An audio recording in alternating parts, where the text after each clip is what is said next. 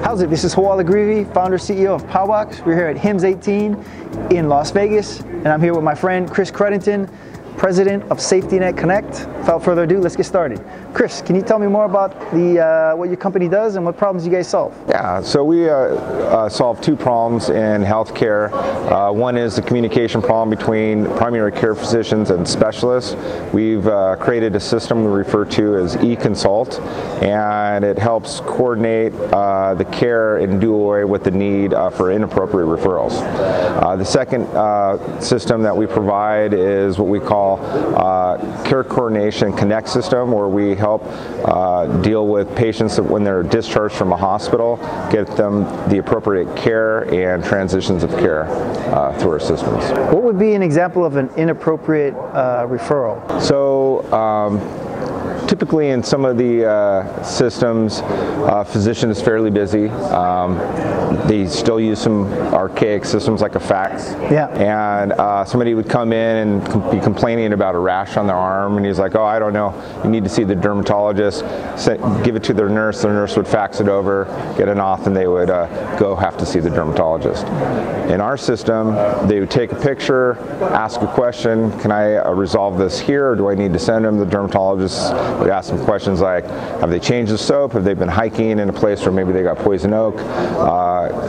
Through the process of education and elimination, probably that patient would get help and not need to do an extra visit at the dermatologist. And for the second set of services you folks provide, can you tell us more about this safety net concept? Because I was very unfamiliar with it before. When we first got into the business, we found that there was so much low-hanging fruit in county health systems where we could do a lot of good. So we basically focused on just the safety net population, which is in California, Medi-Cal or indigent programs, which is basically county-run programs that deal with people that are uninsured, homeless people and whatnot. And we created basically everything that high-tier people get with private insurance. We created an electronic system that allows them to have appropriate care coordination, services, efficient referrals, and when they show up at the myriad of different places, their information follows them, which is really nice. That's cool, man. So what does your ideal customer look like? It's a county? Yes, we love county health programs, public health programs. We like working with those systems.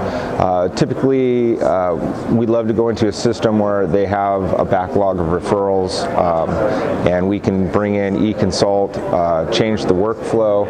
We reduce inappropriate referrals by around 50% on some of the specialties. We reduce the backlog. Sometimes for a GI visit, it's 180 days. We get access to the specialist down to 2 days, and then we actually turn it into a system where they actually schedule the appointment within the appropriate amount of time, whether it's 30 days or 45 days. So we've eliminated basically backlogs for specialty visits. How big is your team and where are you guys located? We're 20 plus people. We're located in Newport Beach.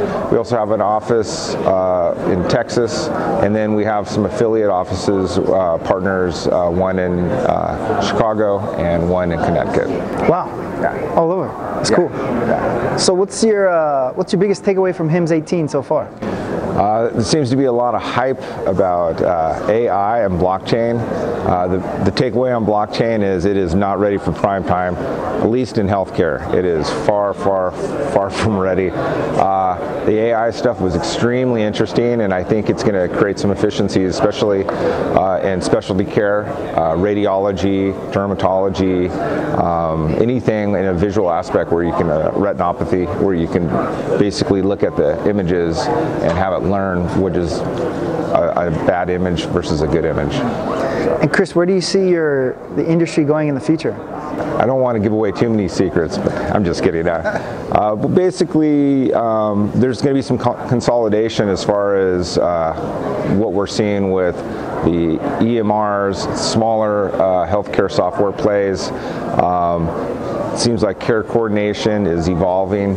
I think analytics supporting that real-time care coordination is really going to change how people get healthcare and interact with it. And all these mobile devices are really doing a big change too. Patients are more hooked in than they've ever been before. Yeah. Optimistic for the future? Oh yeah. I do think technology is going to solve some of the issues that are facing us that the politicians cannot solve, but we can solve it. Okay, we're going to do the lightning round with Chris Cruttenden. Ready? Yeah. Favorite Hawaiian food? Poke. Yeah, right on. How many times have you seen the movie Big Lebowski? Two times. 2 times? Yeah. Oh, I thought you were going to say too many. No, sorry. You ever been kayak fishing? I have not been kayak fishing, no. Okay, we got to get that going. Yeah. What book or books are you reading now? One of my favorite books is the Art of the Start by a guy. Kawasaki? Yeah, he has an updated version, and I always print out some of the pages and tape them on my desk. No kidding. Love it, because I do a lot of presentations. Love it. I know someone who knows him. I will make sure he hears about that. Okay. That's cool. I don't know him directly though, but I can get to him. Huh. When's the last time you sent a fax? Believe it or not, I had to send one a couple weeks ago for like a soccer thing. Oh, yeah. Okay. Nothing to do with healthcare. Favorite karaoke jam? Go-to song? Stone Temple Pilots, Vaseline. Oh, that's a good one. Yeah. Okay, last question. Who would win in the octagon? A silverback gorilla or a polar bear? I'm going to go with polar bear. Oh, team polar bear all the way. I mean, come on. It's not even a question. All right. Right on, Chris. Thanks a lot, man.